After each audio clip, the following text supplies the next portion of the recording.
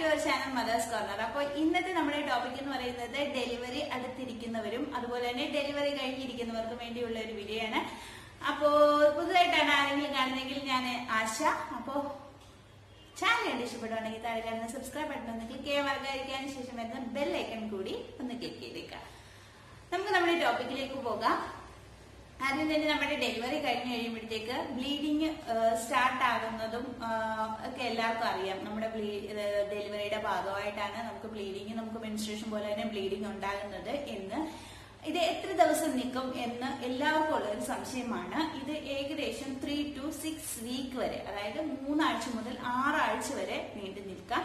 ഈ 3 ആഴ്ച മുതൽ 6 ആഴ്ച വരെ നീണ്ടു നിൽക്കുന്നത് നമ്മുടെ പ്രഗ്നൻസി ഡെലിവറി കഴിഞ്ഞുള്ള ഒരു എന്താ പറയുന്ന ബ്ലീഡിങ് നോർമൽ ആണ്. അതുപോലെ തന്നെ നമ്മുടെ മെൻസ്ട്രേഷൻ പോലെ വരെ ബ്ലഡ് പോകുന്നത് ഇത് നോർമലാണ്. കൂടുതലായിട്ട്, അതായത് ഒരു 5-6 പാഡ് വെച്ച് ഒരു ദിവസം ചേഞ്ച് ചെയ്യുന്നുണ്ട്, അത്രത്തോളം ബ്ലീഡിങ് ഉണ്ടെങ്കിൽ നിങ്ങൾ തീർച്ചയായും ഡോക്ടറെ കാണേണ്ടതാണ്.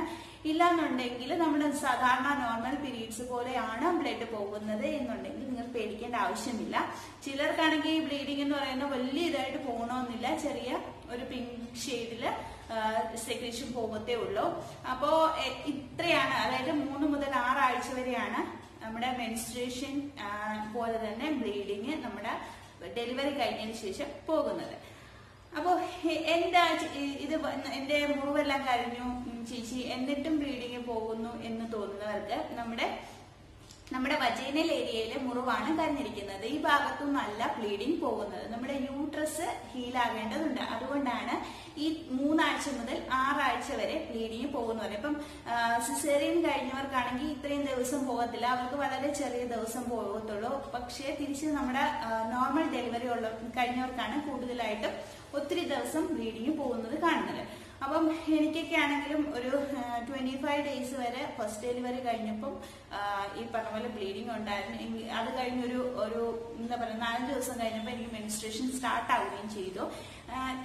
സെക്കൻഡ് ഡെലിവറി കഴിഞ്ഞപ്പോഴത്തേക്ക് എനിക്ക് ഇത്രയും ദിവസം ഒരു 1.5 ആഴ്ച വരെയൊക്കെ ബ്ലീഡിങ് പോയുള്ളൂ. അതിനുശേഷം എനിക്ക് 2 മാസം കഴിഞ്ഞതിന് ശേഷമാണ് റെഗുലർ മെൻസ്ട്രേഷൻ സ്റ്റാർട്ട് ചെയ്തത്. പക്ഷേ ഇതിനിടയ്ക്ക് വെച്ച് ചെറിയ രീതിയിൽ സ്പോട്ടിങ് ഉണ്ടായിരുന്നു. അത് പലർക്കും ചിലരും ഫേസ് ചെയ്തിട്ടുള്ള ഒരു പ്രശ്നമായിരിക്കും. അത് എന്താണെന്നും ഒരു ഡൗട്ട് കാണും. അപ്പൊ ഡോക്ടറെ കാണേണ്ടതുണ്ടോ എന്നൊക്കെ ഉള്ള ഡൗട്ട് കാണും.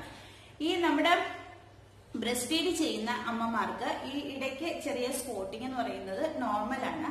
നമ്മുടെ ശരീരത്തിലുണ്ടാകുന്ന ഹോർമോൺ, അതായത് നമ്മുടെ മിൽക്ക് പ്രൊഡക്ഷൻ നടക്കുന്നതുകൊണ്ടും ആ ഒരു ഹോർമോണിന്റെ വേരിയേഷൻ കൊണ്ടാണ് ചില സ്പോട്ടിങ് അമ്മമാർക്ക് കാണുന്നത്.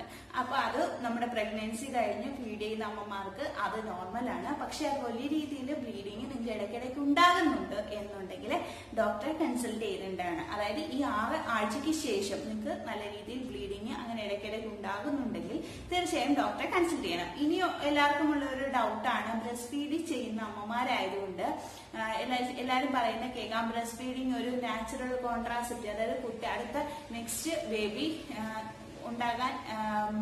ഉണ്ടാകാതിരിക്കാൻ സഹായിക്കും എന്നുള്ളത്. അത് ഒരു എന്താ പറയുന്നത്, നമ്മുടെ നാച്ചുറൽ കോൺട്രാസെപ്റ്റീവ് ആയിട്ടാണ് കൺസിഡർ ചെയ്തിരിക്കുന്നത് എങ്കിൽ പോലും ഇത് ഒരിക്കലും 100% ഷ്യൂർ ആയിട്ടുള്ള ഒരു കാര്യമല്ല. എന്താന്ന് വെച്ച് കഴിഞ്ഞാൽ നമ്മൾ ഫീഡ് ചെയ്യുന്ന അമ്മമാർക്ക് ഓവുലേഷൻ നടക്കാതിരിക്കുന്നത് കൊണ്ട് കൊച്ചുകൾ ഉണ്ടാകാനുള്ള ചാൻസ് കുറവാണ് എന്ന് പറയുന്നു എങ്കിൽ പോലും അതിനകത്ത് അത് വിശ്വസിച്ച് അതൊരു ഒരു മെത്തേഡായിട്ട് സ്വീകരിക്കാതിരിക്കുക. നിങ്ങൾ ഡോക്ടറെ 45 ഡേയ്സ് ആകുമ്പോൾ നമ്മൾ ഡോക്ടറെ കൺസൾട്ട് ചെയ്യുന്ന സമയത്ത് നിങ്ങൾക്ക് ഏത് രീതിയിലുള്ള കോൺട്രാസെപ്റ്റീവ്സ് ആണ് യൂസ് ചെയ്യേണ്ടതെന്ന് ഡോക്ടറെ കൺസൾട്ട് ചെയ്ത് ഡോക്ടറോട് ചോദിച്ചതിന് ശേഷം അത് ഫോളോ ചെയ്യുക.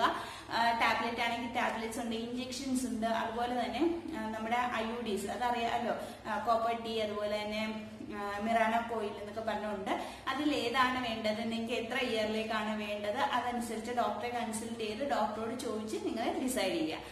അപ്പൊ ഇത്രയാണ് നമ്മുടെ ഡെലിവറി കഴിഞ്ഞുള്ള ആ ഒരു പോസ്റ്റ്പാർട്ടം ബ്ലീഡിങ്ങിനെ കുറിച്ച് പറയാനുള്ളത്. അപ്പൊ ഈ കുഞ്ഞു വീഡിയോ എല്ലാവർക്കും ഇഷ്ടപ്പെട്ടു എന്ന് കരുതുന്നു. ഇഷ്ടപ്പെട്ടു എങ്കിൽ അറിയാലോ, ലൈക്ക് ചെയ്യുക, ഷെയർ ചെയ്യുക, കമന്റ് ചെയ്യുക. അതുപോലെ തന്നെ നമുക്ക് അടുത്ത വീഡിയോയിൽ വീണ്ടും കാണാം. അതുവരെയും